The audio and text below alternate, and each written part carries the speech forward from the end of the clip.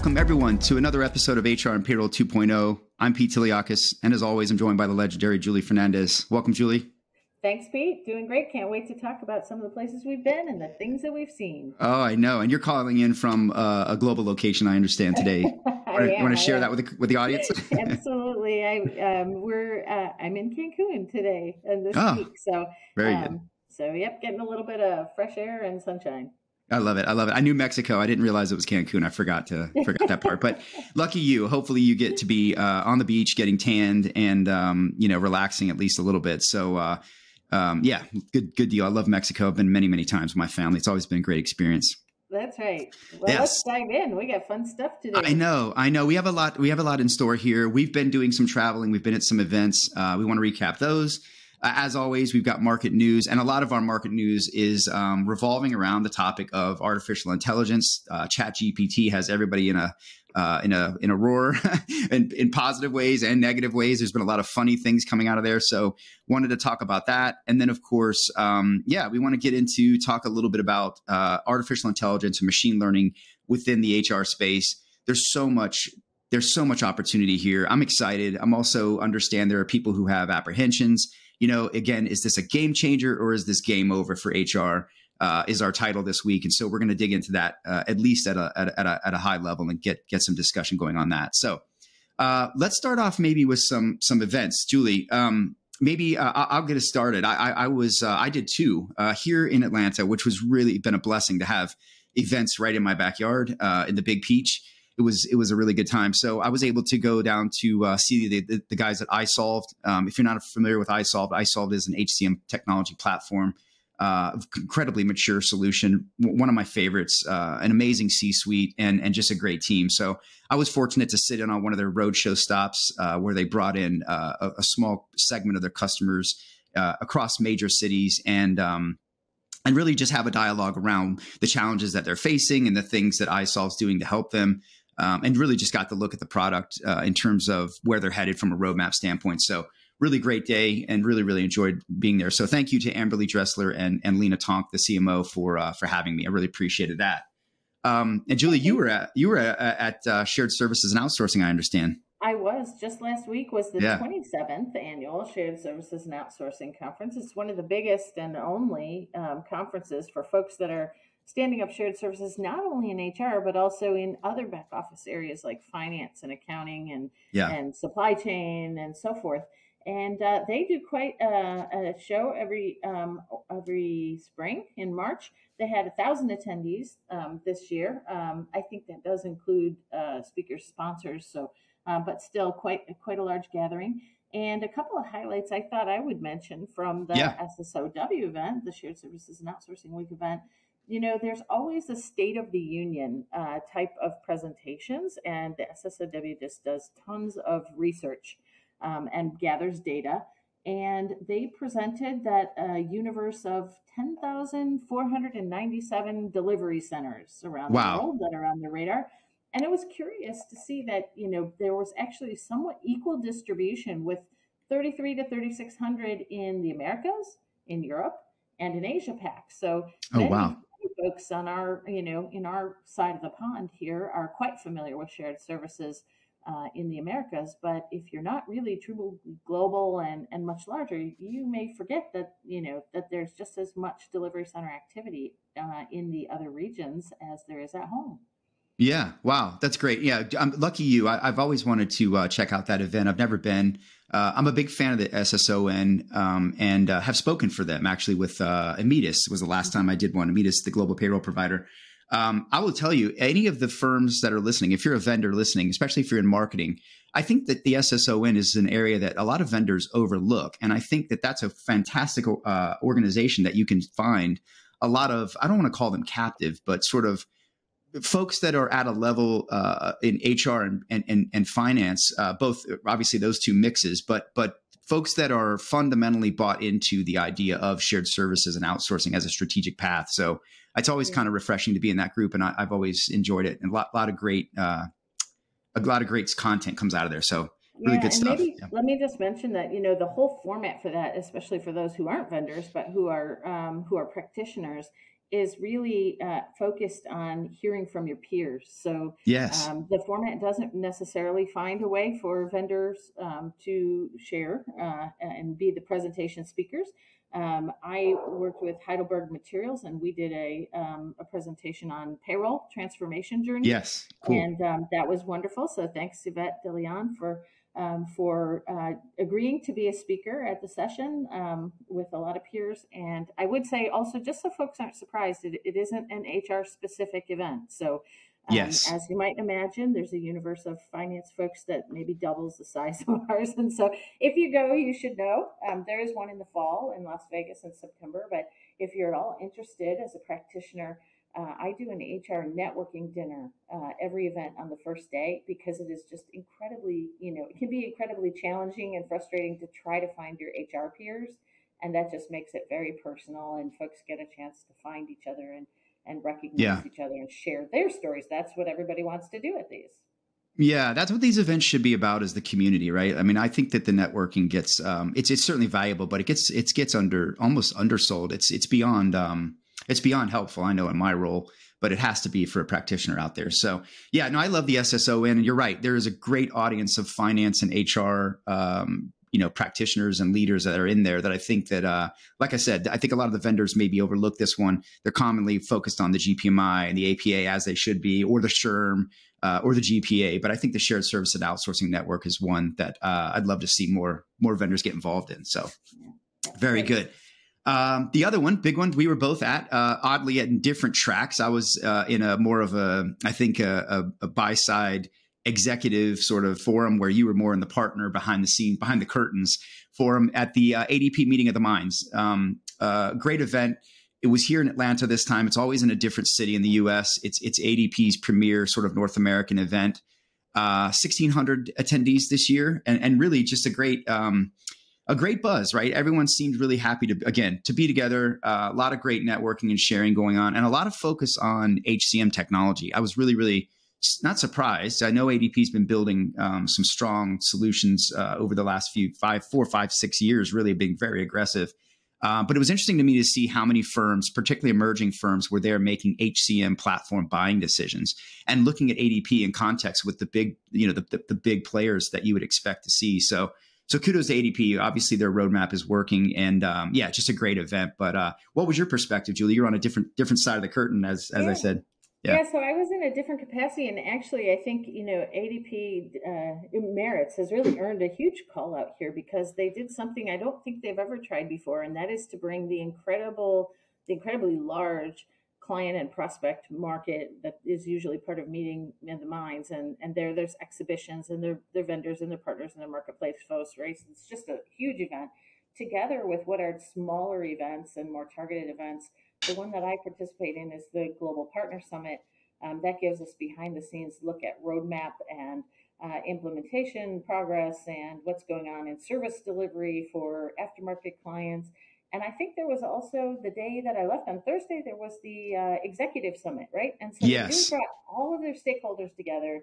They're really building community in a way that they haven't built it before, maybe as obviously. And I hope that pays off for them, getting so many folks together. Yes. What I will say from the Global Partner Summit perspective is, yeah, this is a time, a really intensive day long, when folks who work quite a bit with ADP service offerings get a chance to interact with. I think there were 19 senior most leaders in the ADP organization.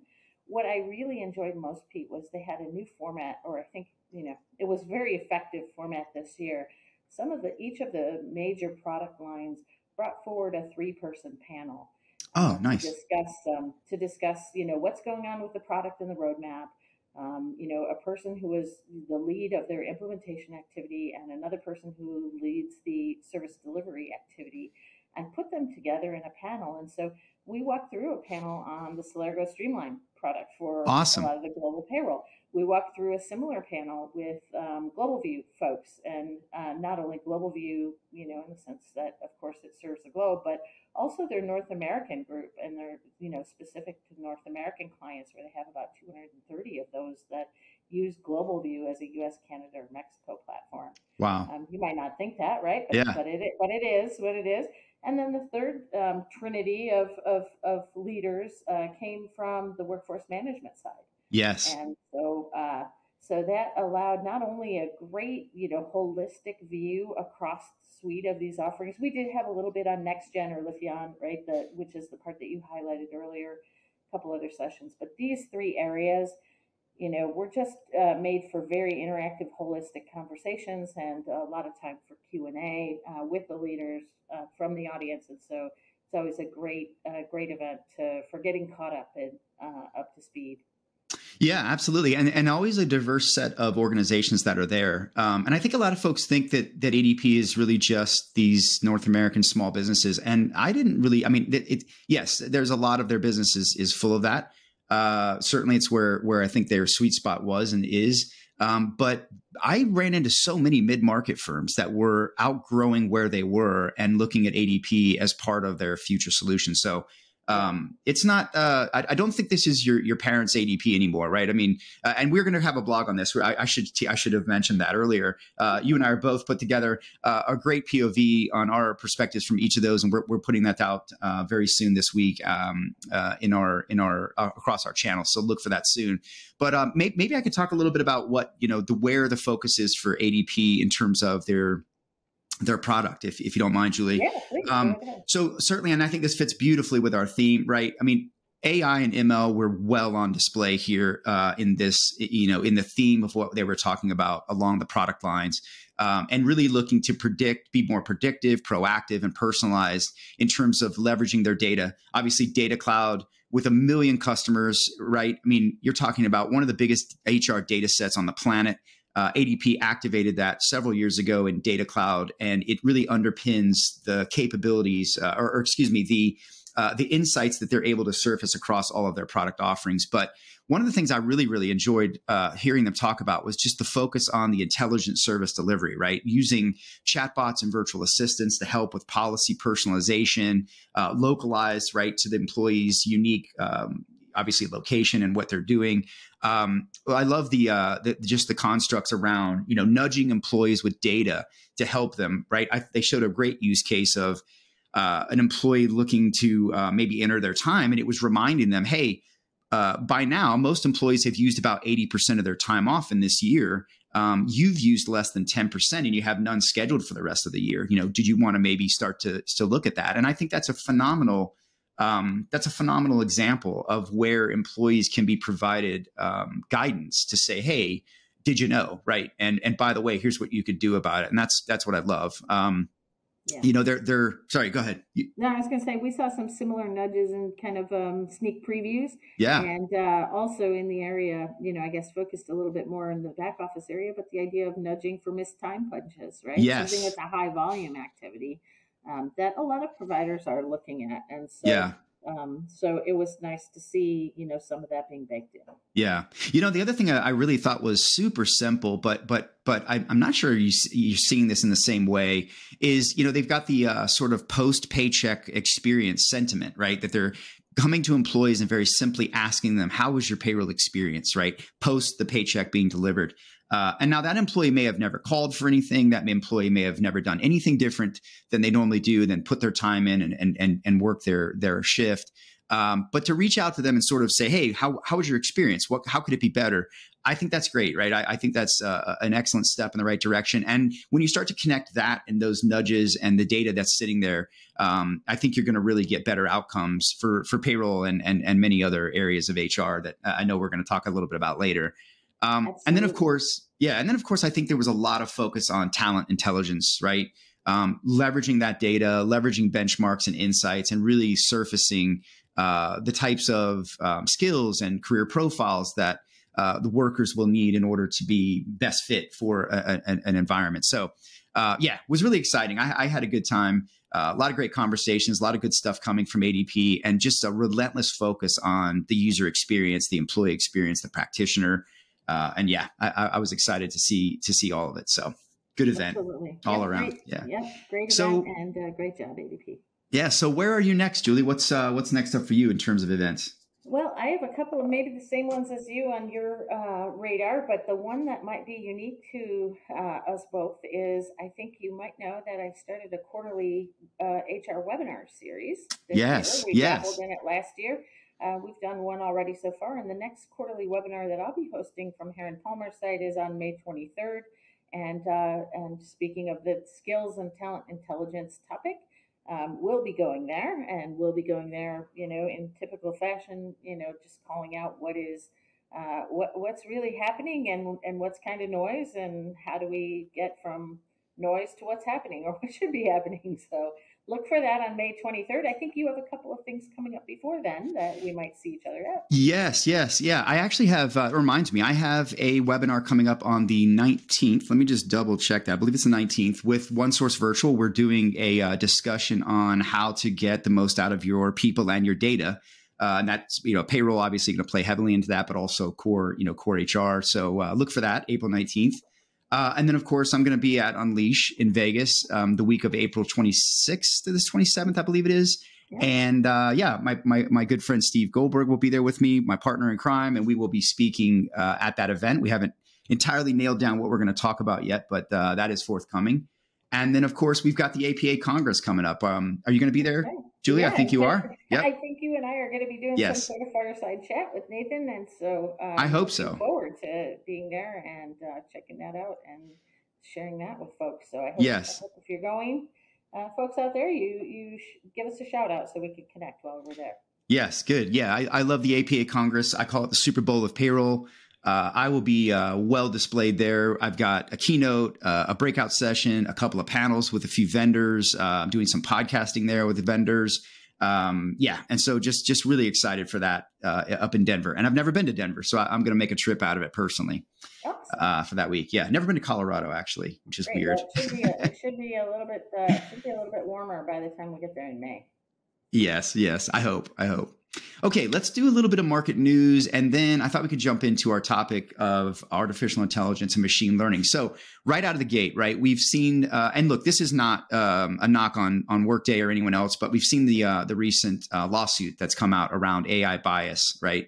And just to give you a little bit of background on this, a gentleman, I'd say he's in a protected class. I believe he is Black. He is, I think they said he's over 40.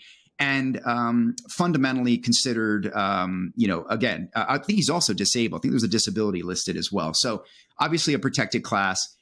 This gentleman is claiming that Workday is biased and that the AI eliminates people in his groups from being able to obtain work, right? So he's alleging, I think, 80 to 100 applications that he applied to through Workday. Now, I don't know if these were Workday specific jobs or it was jobs leveraging the Workday platform, meaning it was other employers. I believe it could be maybe both.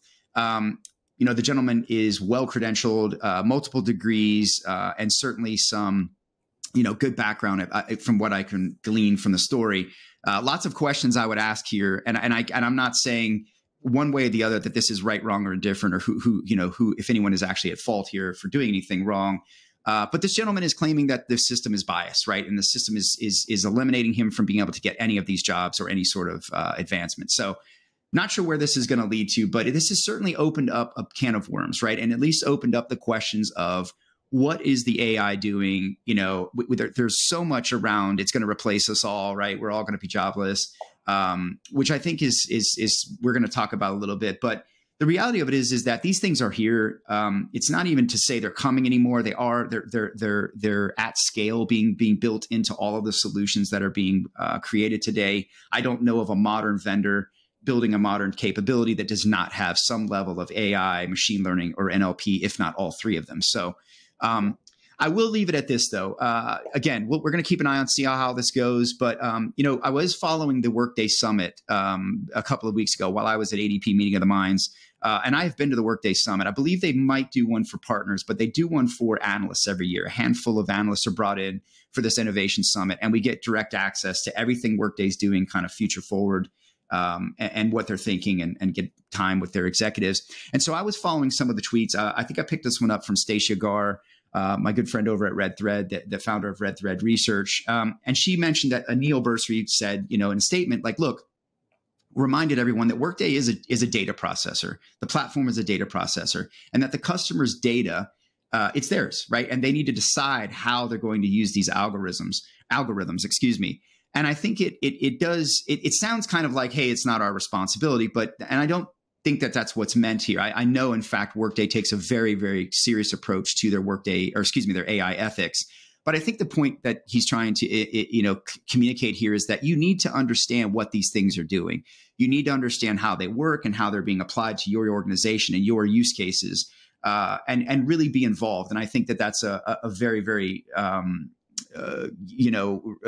necessary thing that folks need to hear. Right? You need to be under the hood on this stuff and really understand what your organization, what your data is doing, and how it's being used. So, we'll see where this goes.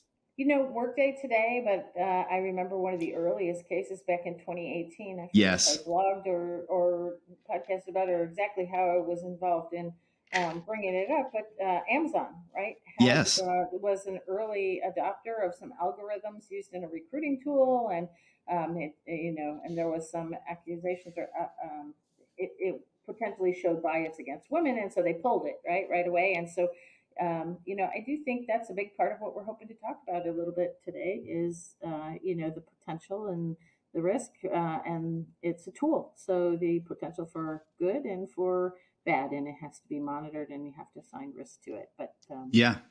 It's like any new technology, right? Like I remember, I know it's going to date me, but I remember when the internet came into the workplace. Like that was such a mind-blowing thing, first of all, but also we created all these new things that HR and everyone had to kind of address, right? And so just like anything, I think, and don't get me wrong, I think this is maybe even equally, if not more impactful and game-changing, especially for HR than the internet. But I think that, like any technology, you're going to have to make decisions about your environment and really understand how you're leveraging these things and make sure that they're augmenting and doing positive things and not being used for nefarious reasons or anything like that. So yeah. Okay, so some of our other news that again has dominated the the airwaves has been ChatGPT, right? So I thought we could talk a little bit about some of the announcements that came out of OpenAI, which is the organization who is developing this. And I don't know if you've seen it, but the founder, and I always forget his name. I think it's Sam. I want to say it starts with an A. He's been giving a number of interviews to really talk about what they're doing and why and the power of this thing. And when I say power, I think it's underestimated. It's an understatement. So one of the key things that happened recently is OpenAI launched what is the new iteration of the engine, if you will, that enables ChatGPT to work, and that is GPT-4.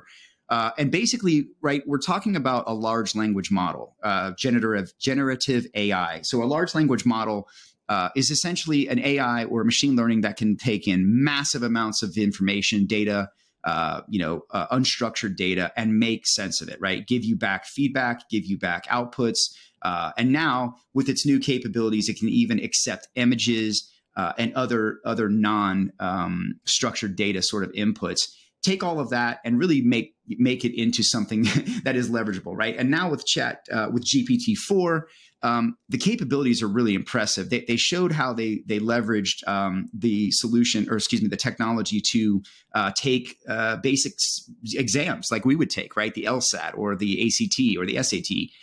And even, for example, in a bar exam, GPT-4 performed in the top 10% of test takers, right? So scary. It's scary powerful. It's incredible what it can process. And so, really just wanted to kind of highlight what they're doing. Again, it's interesting to see the ways in which some of these things are being used. I saw something the other day, someone asked it, and you can go on and play with it, right? I mean, I think they have it open pretty much for anyone. And now you're seeing organizations begin to leverage it in their own work, right? Engaging it through API, which is another one of their big announcements. But you've seen a lot of wacky use cases, right? I saw someone ask it to explain quantum physics to a child in the style of Snoop Dogg.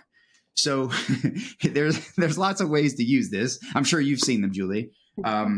Funny ways in which people are leveraging this. But what's also scary, right? Back to HR having to kind of deal with this is, in addition to use it in their day-to-day, is the fact that you have employees potentially putting sensitive data into it, right?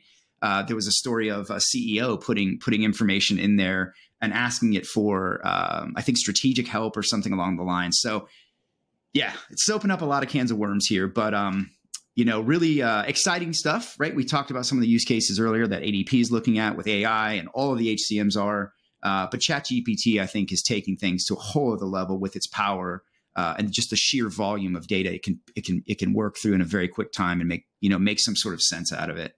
That's right. So I think we're well into our topic, right? As we even just talk about the news, because we thought this would be a great time to Yes. expand on that a little bit. Yeah, I think yeah. And the other thing I think they announced too that's important to point out too is just their API approach, right? So now they've put it into the hands of large enterprise type customers, but also big tech, right? So there are a number of firms that are using this and connecting it into things that they've already built, right? I've heard Shopify is using it to build out personalized assistance for shopping. Instacart is doing things with it as well to create more of shoppable answers to customers' product questions. So you can certainly see how this could come over to HR very quickly, especially now that it's gotten into the hands of these enterprise grade solutions. But let's talk about what's the reality, right? The title for this episode is really around, is AI a game changer for HR, or is it a game over type situation? And so I wanted to really just sort of dig into it a little bit with you, Julie, and see what you're seeing on the front line. So maybe we could just start there. Like, what's the reality, right? We know that these solutions, if you look at any modern solution today, I get behind the hood, if you will, of everything from payroll to HCM to point solutions across the HR spectrum. And anything worth its salt, anything modern today is being built with AI just layered in, right? At all paths. NLP for virtual assistants, and certainly the machine learning, which something like a ChatGPT is, right? It's a deep learning. It's even beyond. It's the next level of machine learning. It's being trained. These things are coming to HR and payroll at scale. But I thought we could just sort of talk about what's the reality, Julia. Like what's really making its way out there, and has it arrived to the frontline practitioner at this point? Yeah, such a great place to go, right? From the art of the possible and what providers are doing, because many buyers, many HR organizations want to get to the place where they're using those efficiencies and those technologies. But you mentioned something even just in the GPT-4 basics, which is, they're taking massive amounts of data and creating insights and learnings from them. And your average client doesn't have massive amounts of data, right? And Yes, yeah, so when you think about how do I tap into that type of power when I'm maybe not the biggest fish in the pond. I'm not a Walmart or a PepsiCo or Coca-Cola or someone ginormous with massive amounts of data.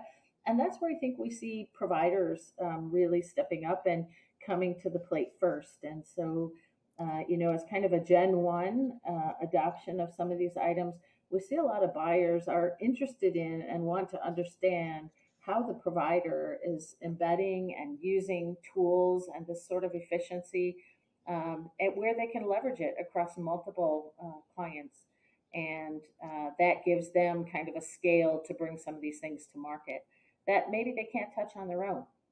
And so, yeah, for the first gen, I think that we'll see of this, unless you happen to be one of those very, very large buyers who's tapping into these technologies in finance and other areas of your organization, will be going or expecting that the providers are embedding these sorts of things with the types of use cases that we called out in our ADP update, that are practical, pragmatic, and are a game changer for whatever scale I happen to have in house. yeah, yeah, yeah. I mean, if you think about it, we're already living in symbiosis with these things, right? It's in your pocket, right? Whatever phone you have has a chat assistant. I've got one of the chat assistants on my desk. I'm not going to say her name. She'll wake up and she might order something. So, but they're all around us, right? And I think that you've already seen a lot of the chatbot capability certainly coming into HR. I feel like there's not a solution out there that doesn't have at least a virtual assistant anymore.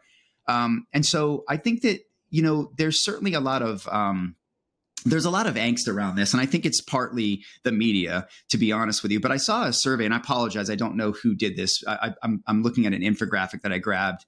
And they asked practitioners, is this a friend or a foe? What do you think? And it was about 50-50. 57% saw it as an opportunity, while about 43% saw it as a threat. And I get it, right? I think that it's important to understand that, yes, artificial intelligence will in fact replace jobs, right? Hard stop. That's the case. And not just in HR, but everywhere, right? It's going to replace the stuff no one wants to do or that is not worth doing. Or there's a way for you to do something with that time better, right? So for example, all the ticking and tying in payroll, right? I talk about this all the time. That is a monotonous, silly, redundant, error prone, awful experience for how you run payroll. Those of us old folks that came up in that world, we know all too well the hell of that. And so there's no reason a payroll practitioner should be doing that anymore. That work should really be surfaced to them, right? Hey, here's what the anomalies are. Go and act on these things with your expertise. And so I think it's important to understand that, yes, it will replace some jobs. But what I think it's going to do is actually create totally different jobs in the same way that any technology has in the past. And I think there's just it's an exciting opportunity for payroll for HR and payroll in my opinion. There's so many, like Julie, I was thinking about this, right? Take this use case, right? You've got all this stuff when you've worked in consulting for many years, right? Mm-hmm. I did as well I worked for Deloitte, for example, for 3.5 years. And one of the craziest things I always was so frustrated by was the fact that we would have this knowledge base, right? And this happens in every company, whether you're a consultant or not. But I feel like in consulting, it's even more compounded because we're all out there doing all these things, right? We're all out there building our frameworks and working with our clients and leveraging the methodologies we've been trained. And then you'll run across this thing that's like out of the box, right? And you're like, and you don't know how to solve it because you haven't come across it before, but someone out there in your organization has solved it. And they do have documentation and data and information, but it's sitting on their laptop. Maybe it's not in the knowledge base. And then you've got to find that person somehow to be able to know that they have the answer to the thing that you're looking for. And what I think about when I think about something like large language models and generative AI is the ability to take all of that knowledge-based stuff and all the stuff on our laptops and drop it into this database that can make sense of it, right? And you can search and quickly find those things and surface that methodology that's buried somewhere on someone's hard drive or the notes that they took down and learned how to solve, but never had the chance to go and transfer it to the rest of the organization. So that's just one that I personally feel like jumps out at me when I think about huge amounts of data and how you could make sense of it and get down to an answer and get down to something that you need right away. So that's one I'm just excited about. Yeah. Well, I would say in an ADP upcoming research report, we got a sneak preview of that, and the topic of conversation was just keeping resources or having resources available and excited to fit payroll of the future, right? The needs that are out there. And even after all of the innovations in, let's say robotic process automation, which hit transactional activities first, they still log 22% of what payroll folks are doing is kind of reconciling between HR and payroll activities. Yeah. As a monotonous part of the job that isn't, doesn't attract new talent and the youth of today. And so the point is there's still plenty of opportunity left for AI and RPA and the different automation techniques to impact and perform some of the work. And the other thing that I think folks don't really think about too much is it's not a binary choice. Like we say jokingly, friend or foe, right? But the fact of the matter is, in HR, where these technologies really provide the most value is interlaced with human decision making, right? And so it's really meant to take the monotony and the grunt work and the precision work that tools can perform in some cases so much better than us, and put it before the practitioner so that it accelerates their ability to decide and act with the nuances and the empathy that we're really trying to keep front center in our trade, right? Yes. And so if you can think about it through that lens, it makes sense that that it's an accelerant, right? More than anything, more than a replacement. Yes. And I think that allows you to get a lot more excited about what's going on here. Yeah, absolutely. Like I said, I think we're moving from that automation to augmentation sort of stage now. It's been coming, right? And it's been inching there, but I think this is going to speed it up. And you mentioned a lot of really good points there about empathy and other skills that I think are going to be so critical as these things take away the monotony and the stuff we don't really want to deal with or we shouldn't be wasting time with. And that's going to be this stuff around the ability to be creative, right? The ability to have, emotional intelligence and what I would maybe call a cognitive fluidity, right? Being able to sort of leverage these things and make sense of what it's being told, because there also has to be a check and a balance of these things too, right? Just in the same way you would check and balance anything. I think you can't just blindly trust it, right? You have to look at it and say, hey, it doesn't make sense, right? What it's saying or what it's surfacing. So things like creativity and just, you're right, empathy and other areas of, and people leadership, right? Just leading people and helping people make good decisions. I think all of that stuff, and let's don't forget communication. I harp on this all the time with my kids. So many of those soft skills I think are going to really bubble up as being sought after versus maybe the other stuff. And at the end of the day, I think you've also got to maintain a very good understanding of technology in the future. You're really going to have to understand how these things are playing with your environment, your data. Pete, I'm going to throw out a really cool, Yeah. since we're hot on the spring circuit of conferences where a lot of new data and Yes. research comes out. One of the SSON data stats was talking about shared services and staffing and skilling and the shortage of skills, which 70 or more percent of folks feel. And I thought it was incredibly interesting for them to have found that in looking for the variety of skills needed for shared services, there's now fewer than a third of organizations that focus on the functional depth of knowledge Ah, versus two-thirds that focus on the sort of skills that underlie a service orientation and yeah. exactly what we're talking about. And I do believe that that's partly because is a lot more intelligence available from some of these automation and other tools to help supplement the deep functional expertise that before was irreplaceable, right? Yeah. Yeah. Yeah. Absolutely. Yeah, it's going to change things, right? And I think we have to, like everything in our world, we're going to have to remain adaptable. Something I'm very proud I learned very young in the military, to remain as adaptable and agile as possible. And I think that's what you have to be doing now.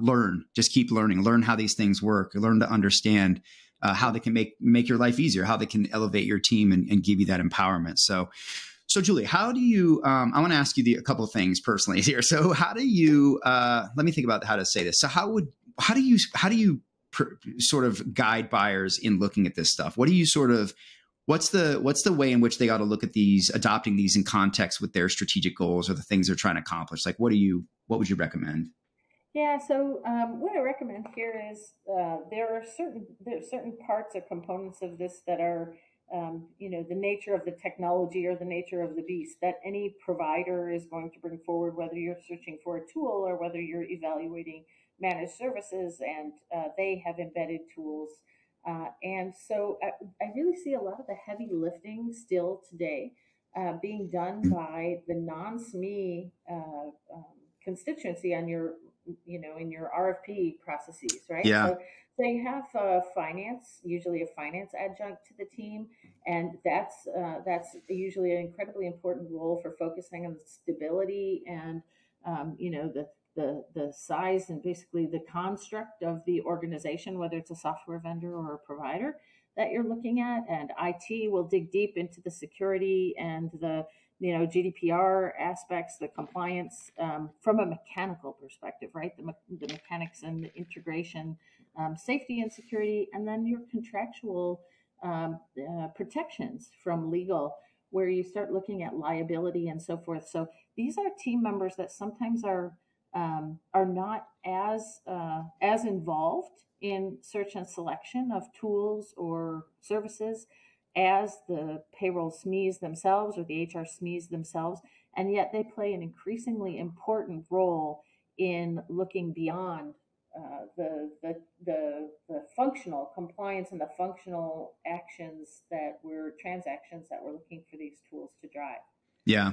Yeah. Do you see this bubbling into or coming up on RFPs now that you're starting to have questions to vendors around this? Hopefully, I hope. Yes, for But sure. yeah. And at a first level, again, as I would say, kind of Gen 1, it's infancy, other than, incredibly large or advanced organizations. Usually it starts as, what have you done or how have you embedded and how are you making use of, in meaningful ways, these sorts of tools? And so providers are starting to flex the muscle to differentiate themselves. They've all had to come up with use cases, and it's really been fun over the last few years to see some quite useless use cases come about just for the Yeah. sake of proving that I have RPA or AI and ML type capabilities. And then eventually, over some scale and with a little bit of time, they refine their own muscle and start to bring more and more meaningful use cases and meaningful applications to the table. And that's where it gets exciting. Yeah. Any key use cases you're seeing that are most impactful right now? You're kind of like the main ones you're finding?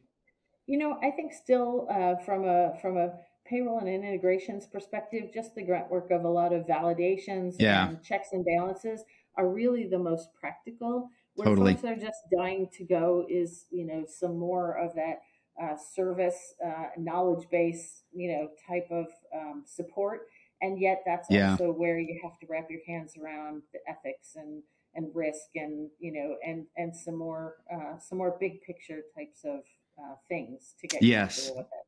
Yeah, that's a great point. The ethics, right? Every vendor has an ethics and AI sort of statement, responsibility approach, and I think it's important to have a conversation with your vendor about that, right? Hopefully, that's been something that buyers are discussing with their vendors and understanding. Because again, you need to understand what these things are doing. You need to understand how they work. You need to understand how they're applied. There can be some danger, right, in surfacing information that says, "Hey, Julie's about to leave the organization, right? She's a flight risk." That may not be accurate, right? And Yeah, and right. and What I, if you're not? yeah, right. I mean, let's be honest. Like, I think it's almost I don't think it's a scientific fact, but I believe it's fairly well understood, or at least accepted, that humans are inherently biased, and humans are training these things. So you have to be very careful with this stuff. And I think that while we're in this stage of sort of exploration, is what I would sort of feel like we are doing right now with HR. I think you have to really tread carefully with anything, understand the use cases, understand or that you're trying to solve, and understand how it's going to work and what it's going to do, and where the audits and controls are to these things, to make sure that you're not doing irreversible damage to your brand or your end result, right? Your That's employees, right? I mean, yeah, and initially you're kind of toying with some capabilities to create a little bit of a virtual water cooler, yeah, yeah, where there's a lot of things being surmised based on evidence and observations, and that's not unlike a water cooler, some of which yeah. might be quite premonitory, and others of which is just wrong. Yeah, no, agreed. Yeah. And I think, I mean, look, I think as people get, begin to see the impact and how it can help make their jobs easier, make them smarter, if you will, more intelligent, and have better decision making, insight driven decision making. I think they're gonna, people will understand the power and the impact. Yeah, So look, absolutely. just to kind of round this out a little bit, right? I know we could probably go on and on, but I wanted to just obviously, kind of close this out here. Let's talk about the change management element of this, right? Because again, I think that's the theme of almost what we've been saying over and over without saying it, is there's a lot of things that are going to change. The roles are going to change, right? It's going to become better focused work, right? And not this monotonous sort of manual stuff we've been doing in the past. And I love all the things that it does for HR. I mean, I think we're talking mostly back office, but like, let's think about like the recruiting part of this, and the ability to find, people, and the ability to train people. I mean, learning alone, I think, is going to be really big impact here, where you can bring a lot of data together and give people, very good, succinct insights off of all of that, and teach them very, very strategically. So, but the change management element to this, what do you feel is important here, Julia, to remember? Because this is a key piece we always talk about in transformation, but where does this sort of fit in when it comes to things like AI? Yeah, well, my first thought, Pete, is broadly speaking, change management probably needs to address just the overarching concerns, wonderment, uncertainty of what can or cannot these tools do in my environment, right? Yeah, yeah, And how will we as an employer be using them? There isn't a person as we've moved to the cloud that hasn't wondered, what does my employer watch? Do they watch things? What are they doing? Right. And so this just brings that dimension to a new level. In order to make sure that we are able to drive some adoption and get folks excited about it and not concerned about it, we have to first talk about what it is and how we're planning Yeah. to use it and how it will enable an employee experience or how it will enable a manager's job activities and take out some of the mundane. Let's assume that's what we're doing, right? That feels like step one, is to start to tear down some of the barriers of the unknown. Yeah. To me. Agreed. Yeah. And, I think this is a key pathway to HR truly being able to become strategic, right? I mean, Yeah. I feel like HR has been whipped a lot. I shouldn't say a little bit, a lot about not being strategic enough. We saw that again, we always reference the Sapient data, but we saw that come up, that strategic HR or HR just isn't being strategic enough or delivering enough of that value. So I think this is a pathway to them being relieved of that monotony and minutia that will give them the insights and the guidance to be able to do more and be a better strategic partner and have more strategic outcomes. So I'm very excited about it personally. And maybe the panic button there is, geez, we've been waiting forever to step up and be that strategic partner. Like, Yeah. we don't want to see ChatGPT step up and be more strategic than me, right? I mean, honestly, yeah. be honest about it. That's Yep. there's some concerns there when you start talking about what its capability is and what use cases are being seen in more broader context. It's like, well, if they can write the whole strategy plan, Yeah. what chance do I have? Or run HR like Snoop Dogg. Who knows? Yeah, exactly. Anyway, well, look, this has been a really great conversation as always. I know we say this, it's cliche, but we could go on. And I'm sure this topic is going to be back. We'll be talking about this more in the months and years to come. I know it. So it's been great as always, Julie. Anything to close out that you'd want to share? No, goodness, like you say, I'm looking forward to our next thing here. And please, folks, check out not only the podcast here, but look for some of the blogs and activities that are coming out to give you some more detail. If you have any questions or want to know what's the news from the conference circuit in the spring, reach out to Peter or I, or reach out to the podcast LinkedIn, and we'll make sure we share what we know. Yep, absolutely. Thanks for that, Julie. It's good talking to you as always. Thanks. Have a good one. Okay.